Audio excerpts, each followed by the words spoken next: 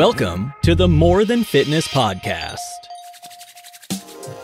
All right, let's get cozy here. Everything's good. Sound levels are good. I'm looking good.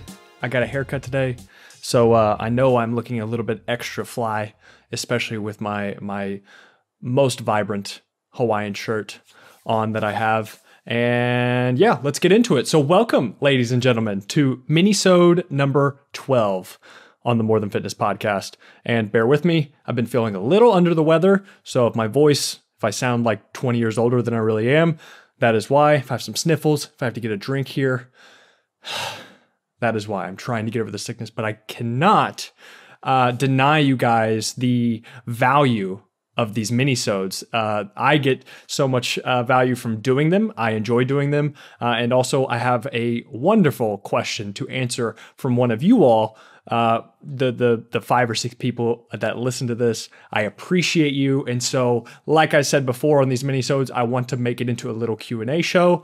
And today's question is a good one. And I think there's going to be, because of my demographic, probably about mostly, 20 to 45-ish year old, somewhere around there, men and women. That's typically going to be my demographic.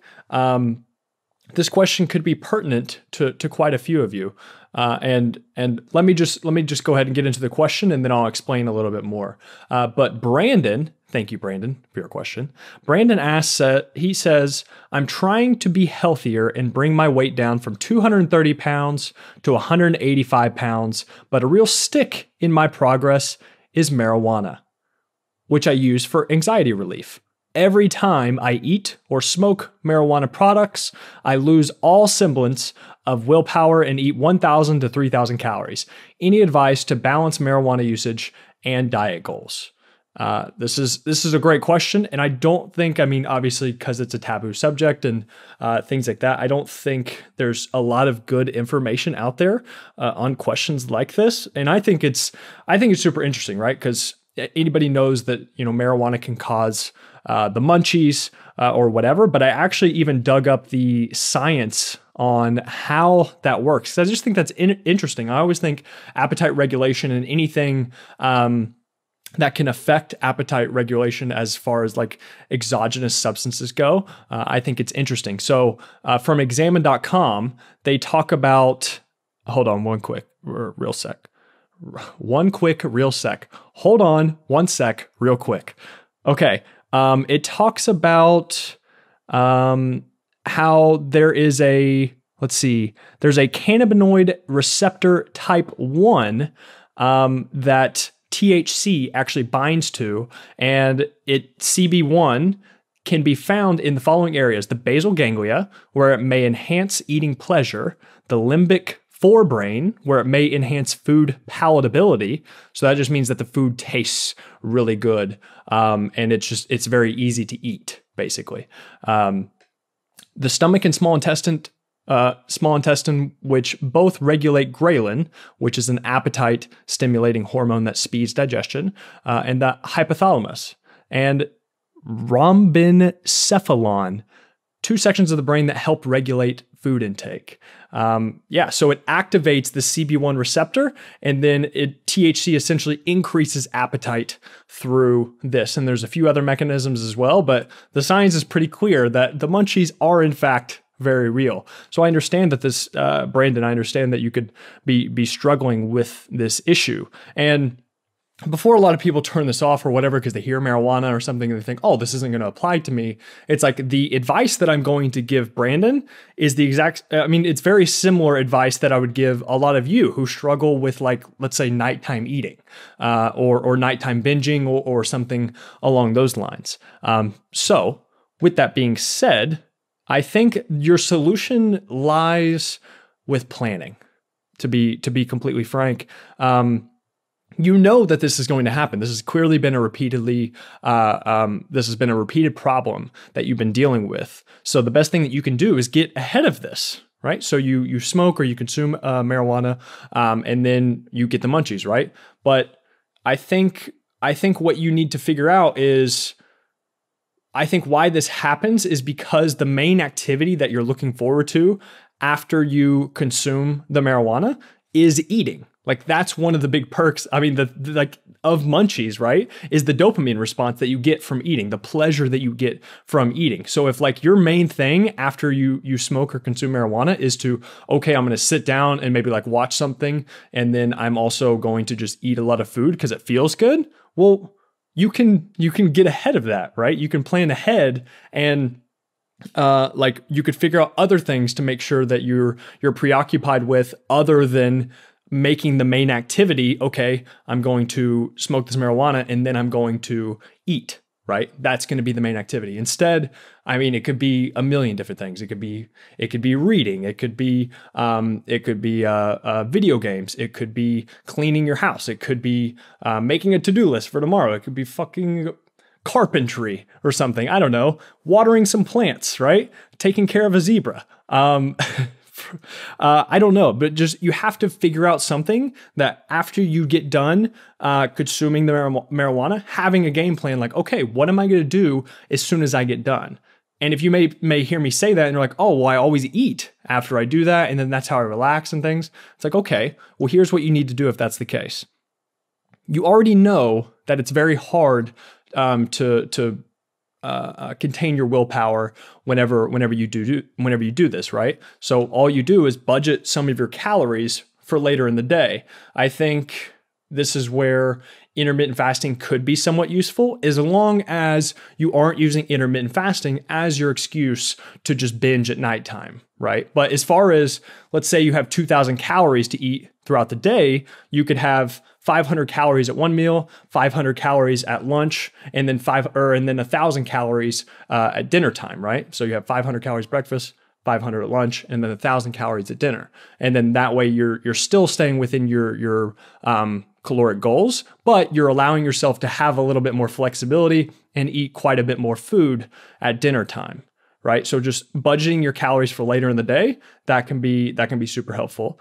But also, and you should definitely look at my last minisode number 11, 9 ways to stay full while dieting. You could use that in conjunction with budgeting your calories, right? So making sure that those 1,000 calories don't come from just junk food, because you can get to 1,000 calories eating double stuffed Oreos very, very quickly.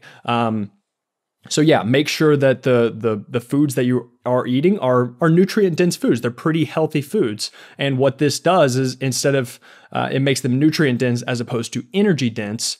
And so this would be, for example, fruits, vegetables, lean proteins, the typical quote unquote healthy foods that have a lot of food volume that are going to fill up your stomach, but it's not going to be tons of calories. So it's going to satisfy your craving to eat a lot during this time, but it's not going to interfere with your diet goals because it's not very energy dense foods, right? A few examples of this, a good go-to meal that I've been having for dinner, I've been having a little bit of Brenner, actually a little bit of breakfast and dinner put together. So I have 3 whole eggs, and again, this is going to be different. I'm like 190 pound male who exercises frequently. I've got a higher muscle mass than a lot of you, so I have a little bit more flexibility with the amount of calories that I can consume. However, this meal is still, you can adjust it so that it can fit your needs as well. But as an example of a meal that I like to eat, I'll eat 3 whole eggs, and then I'll pour in usually like 50 to 100 grams of just egg whites. And I'm not measuring this. I just have 3 eggs and then pour in some egg whites. I scramble that up, and then I also eat hash browns, which are just potatoes, right? Usually the issues with hash browns comes from all the oils that people will fry them in or dump them in. The oil that they'll dump on the hash browns, that's where a lot of the calories end up coming from, right? But hash browns are just sliced up potatoes. But I do hash browns, and then I'll do the spray olive oil. So I'm not even dumping the bottle oil in there. It's just a spray. And then so I make hash browns. I use about 2 servings of hash browns, and it's still like 40 grams of carbs or something like that. Potatoes are very high on the satiation index as far as how full they make you after you eat them. So hash browns are a great low calorie, highly satiating food that you can eat during this time. I put a little bit of ketchup on it. Ketchup's still pretty low calories. And then I also have some fruit as well. So something like strawberries, any type of berries really. Watermelon's going to be really good. Clementines or oranges, stuff like that. And you think about those foods, those fruits are really juicy. They have a lot of water in them. So you're going to be able to eat a lot of those for very few calories. But again, it's going to be you're going to have that sweet and salty combination that you may be craving. So you just had to get a little bit more creative with these food choices that you decide to eat during this time that can still satisfy those cravings, but it's not just double stuffed Oreos or cakes or sugary cereal or something like that. You have to make sure that you have this ready. It doesn't take a lot of willpower to make. It could be already ready, or you just know okay, like me, I enjoy eating eggs and hash browns with ketchup and fruit. Like I enjoy eating that. So I look forward to eating that. But it also happens to be good for me as well, right? So that's one option. Another quick option would be like low-fat popcorn. So 94% fat-free popcorn is a great option because it's, again, high volume. You can eat a lot of it. There's going to be a decent amount of fiber in there. It's a whole grain, right? So you can eat this low-fat popcorn. They have 100-calorie single-serving bags. You could eat 1 or 2 of those bags easily, and that's a decent amount of food. You could pair that with some Greek yogurt, which is also, it's a high protein. It's also going to be a pretty filling food as well. And then pair that with some strawberries. Again, those fruit choices. See here, I'm sick. I got to cough 1 second. Excuse me. I apologize. However, we're on a roll here, and I want to keep going. Another option would be beef jerky.